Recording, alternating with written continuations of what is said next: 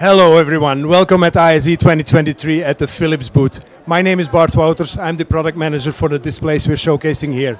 We're actually right now in the education corner of our booth, showcasing our 4052E education touch display. It comes in different sizes and it all runs on Android SoC, Android 11 to be precise. That allows you to run many applications such as the whiteboard, which is pre-installed on the display to make any notes during your lessons or go back home. You have the ability to also present whatever is on the screen to any remote locations, for example. And finally, it offers you also the ability to install any application you would like to use in your classroom.